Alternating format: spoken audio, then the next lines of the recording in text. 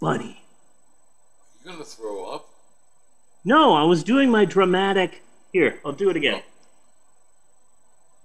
Bunny. Yes.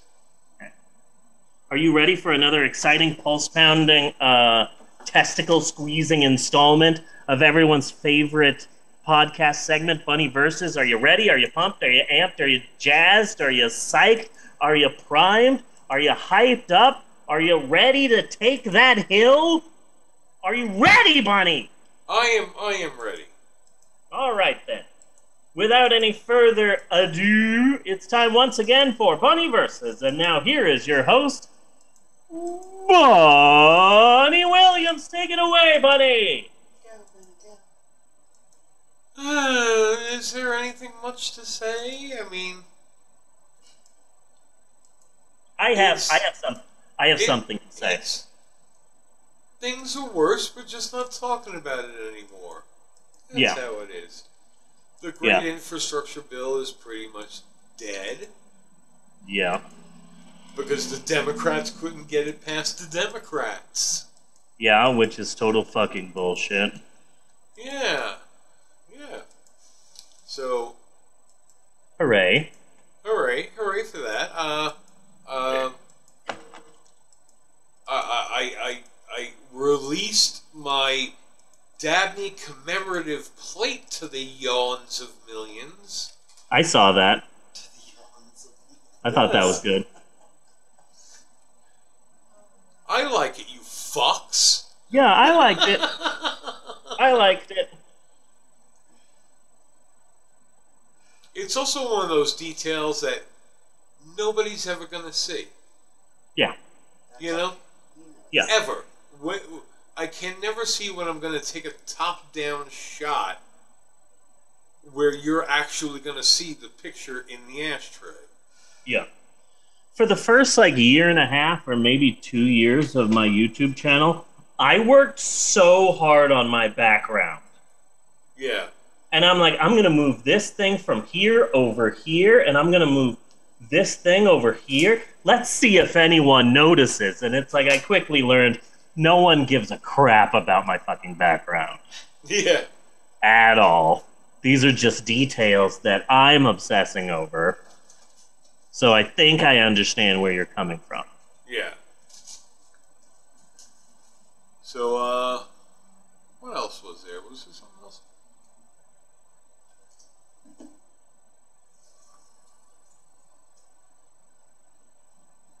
No. How are you doing? What's going on there? Well, let me tell you what's happening. I'm starting a dogfighting league. Okay. A dogfighting federation. So I was thinking about dogfighting this week. And people hate it. Yeah. I did some focus testing, and people said they hate dogfighting. So we did a lot of research to try and figure out why. And the reason why people hate dogfighting is because dogs get hurt. So dogfight. Well, they also get hurt. They get hurt, but they're also forced into dogfighting. The dog does not have a choice. Yes, but I'm changing all of that. I think I'm already vibing where you're going. Go ahead. Pro dogfighting. Yeah. It's professional wrestling for dogs. So we have a dog come out, in a Speedo. Yeah. Maybe boots. So it'll be funny, they'll be walking that weird way that dogs do when they have shoes on. And, pyrotechnics, but not too many because the dogs will get scared. And then we do dog fighting, but we teach dogs how to sell the move. So a dog goes, "Arr," and pretends to bite into the other dog, and the other dog goes, "Oh, I have been bitten. Yes. Oh no, woof." Oh no, Fido's coming in with a steel chair in its mouth. Now the other dog is tugging at it. Now they're running around in a circle. Now they're licking each other's assholes. You know? Professional dog fighting. And then we can have a Ric Flair dog. And I was really proud of this. His catchphrase will be, woof! That'll be his catchphrase. Yeah. So, really excited about this. I'm already trying to line up some potential investors. Professional dog fighting. This is going to sweep the nation. Yeah. Sweep the nation. Also... See, I would... Something else similar that I would like to see, you know, is definitely cockfighting, but, like, use real cocks. That is also a very... You know what? Here's the thing. Cockfighting, but instead of using, like, chickens, roosters, whatever the hell, we use people that are real cocks. Like Gene Simmons can be a cockfighter. Yeah. And, you know? And he's fighting Alex Jones. No, I'm thinking actual penises, and we put penises into different little costumes, and then we make them fight. Okay, yeah, that's also a good idea. That can be a like an offshoot of my professional. One could be dressed up as Batman, you know. Yeah. You can have a Wonder Woman cock. The sky is the limit. Triple H, Hunter Hard Hemsley. Yes. That's a good one. Trying to quickly think of some penis-related wrestling. So that's a yeah.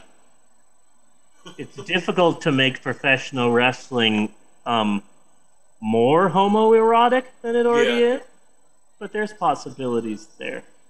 Also, I've been suffering extreme severe depression, but before I get to that, did you know how the small but dedicated base of hardcore Macy's Thanksgiving Day Parade fans are out there? Okay. I did not. I thought I was the only one who was super obsessed with the Macy's Thanksgiving Day Parade, but no. I did a video this week on my kids' YouTube channel where I read a book about the history of the Macy's Parade, and I wanted to use all of these clips and all of this history about the Macy's Parade, but I had a hard time tracking them down. I found a Wikipedia created by hardcore Macy's Parade enthusiasts that have a list of every single solitary group that has been in a Macy's Parade. Here's 1992. Here is the list. First, there's this high school's marching band. Then this singer on this float by this company. Then this balloon. And it was such a huge help. Such a massive help. I didn't realize that there were people that took it that seriously as I do it roundabout every Thanksgiving. Yes. And so I've been looking for actual parades, and you won't believe the ones that I found. On YouTube, I have found the 2016 parade, 2011, 2005, 1995, 1990, 1984, 1980, and 1976. And on archive.org, I found what I believe to be the earliest full-length Macy's Thanksgiving Day Parade telecast, which is from 1959. Really? Yeah. So this is my new thing, is that I'm going to be doing this for the next couple of weeks leading up to Thanksgiving, is that if I'm ever bored and I don't know what to watch, maybe I should watch something on YouTube, maybe I should watch a movie. Fuck it. I'm going to get high and watch a Macy's parade. Some of them have commercials, most of them do not, But yeah, it's just the parade, and it's really interesting. I started watching 1992's parade, and it's so weird to be like, here's a sweeping shot of New York. Make sure we get that World Trade Center in there. Yeah. Man, love that World Trade Center. That will never go away. What's more New York than the Twin Towers? That will always be there. So yeah, I got a bunch of Macy's parades. I'm really excited. Really, and that was a damn good episode. I was the first person to single out Cheech's performance at the Macy's parade and put it on YouTube. Really? No one else had done it. If you search Cheech Marin Macy's parade, my video's the only one that'll pop up. The only other videos that'll pop up is in 1992 he did release a kids album. Yeah. And so he performed the opening song to his kids album, which I believe was his attempt at a backdoor pilot. Okay. Because oh, hey, I'm Cheech, and now I'm a school bus driver driving kids, getting into adventures. Maybe this could be live action, or maybe animated, maybe a weekly TV series, PBS, or maybe some sort of Nickelodeon show. Give me a call, I think is what that was. Yeah. But no one ever took him up on it. But yeah, no one had ever singled that out. It took a lot of hard work to find Cheech's performance at the Macy's Thanksgiving Day Parade. Really proud of how all of that turned out. Good. Also, I've talking about my depression. This is the best way that I feel like this is the best way that I can describe it. I'm bipolar. I have bipolar disorder, but throughout most of my life, my 20s and 30s, it was a thing to the side. Yeah. That hey, I'm a dad, and I'm also a storyteller, and I'm also all of these things. Oh yeah, I also have bipolar disorder. I also have post-traumatic stress disorder. But primarily, I'm a hard worker at the bookstore, and I'm a storyteller, and I'm a dad, and I'm a husband. And the way I always explained bipolar was, there's the outer bipolar and there's the inner bipolar. And the outer bipolar are those people like one or possibly both of my brothers-in-law, where they can be a danger to other people. Yeah. And they have manic episodes, and they get angry and maybe violent, and the police are called. And I have that, but it's all inside of me, where I just hate myself 24/7. Yeah. And that's always just been something that I've dealt with every day.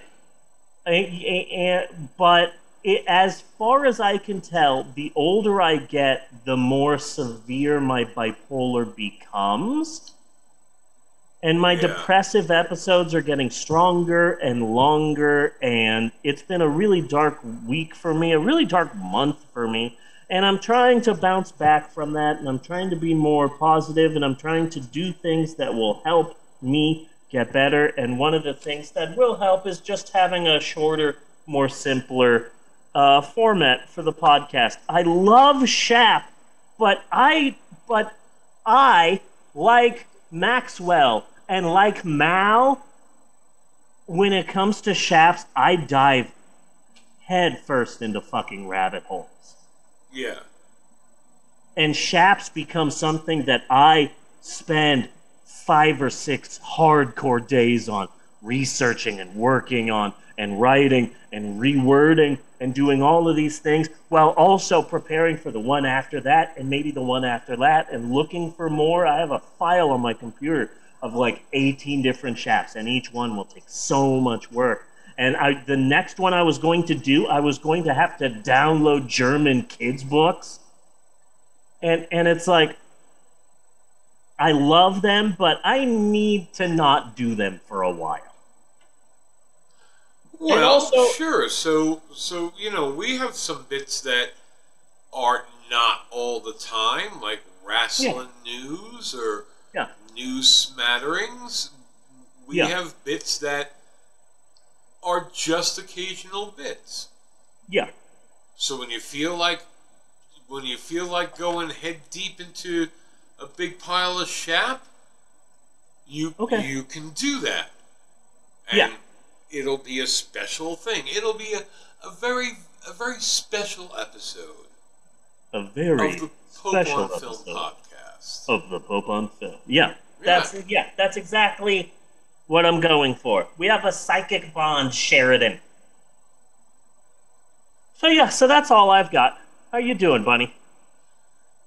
I'm okay. I can't think of anything at all that happened this week. Cool. Well, we can take a break and talk about this week's movie. I can't think of anything interesting going on. I can't think of anything I'm particularly looking forward to. I'm not I nearly as excited as for the Eternals. I I I just am not that interested. And Shang-Chi was a great movie, and so I think Shang-Chi is such a good movie. It's fun. It's like when you used to go see Marvel movies, you yeah, know? Like back in the day when they were all just fun and, like seeing the first Captain America movie for the first time or the Avengers or, like it's so much fun. And I feel that the Eternals are just like, oh, back up, everyone. This is a prestige one. And it's like, I don't yeah, want these really super massively important Marvel movies. I just want something that's fun and dumb that I'll enjoy and eat popcorn like crazy during. yeah. Yeah. So I understand what you're coming from. I'm going to watch The Eternals and I'm going to like it, but like, eh. And I'm getting tired of all the Spider-Man news. Like I'm getting burnt out on the movie before the movie fucking comes out. Yeah. Yeah. You know? Yeah, movie hasn't even come out yet. It's ridiculous. There's a I mean, lot. I'm just like I was more excited about it, and now I'm just kind of like, okay, there's going to be a lot Yeah. of Spider-Mans. It's Yeah. sounding like a confused mess, only because people can't keep their fucking mouths shut. Because chances are good, half the shit you're saying isn't gonna actually fucking happen. Yeah. Yeah, But with all the theories and bullshit going around, fucking movie sounds like a hot goddamn mess. yeah. And then it's going to be goddamn spoilers every which way but loose. Yeah. You know? There's just going to be spoilers coming at you at all goddamn directions. But if there are enough spoilers, a philosophical question. If there are a multitude of spoilers, and a good portion of those spoilers are not true, Uh-huh. are there any actual spoilers anymore? I don't know. Spoiler for the new Spider-Man movie. He shoots webs. I've heard that. Yeah. That's a Pope on Film exclusive. There will be webs. Yeah. Yeah. Yeah. Big deal. Big deal.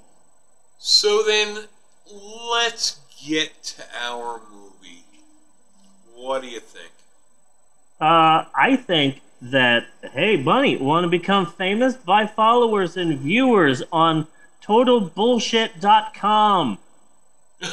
Thank you, Okay. Dark Righty O _O. We're totally gonna do that. Oh if yeah. there's one Okay. thing, I Because see what you're talking about. if there's one thing that we've always been about here at the Pope on Film, it's a massive amount of followers and viewers. Yeah, That's what we're known for. yeah, So yeah, exactly. thanks, And thanks and for chiming in on Twitch there. and buying followers, like, wow, what a revolutionary concept. Wow, I've never seen anyone else do that before. Have not heard of this. This is a complete revelation to me, even though a former president has done it. I am shocked and chagrined, mortified and stupefied by this incredible news. Yes.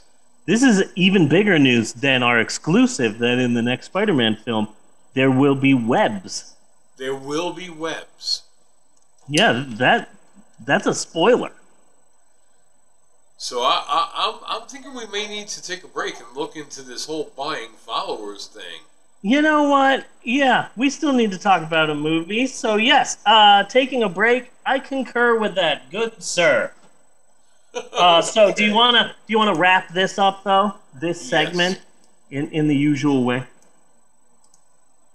Yes, I do. So, always, along with buying followers, people ask me, Bunny, what do you really think? What do you really, really think of self-adhesive tape? Yeah, And people you know like what I always say. Self-adhesive tape? Yes, please. I love that so much. And cut on that.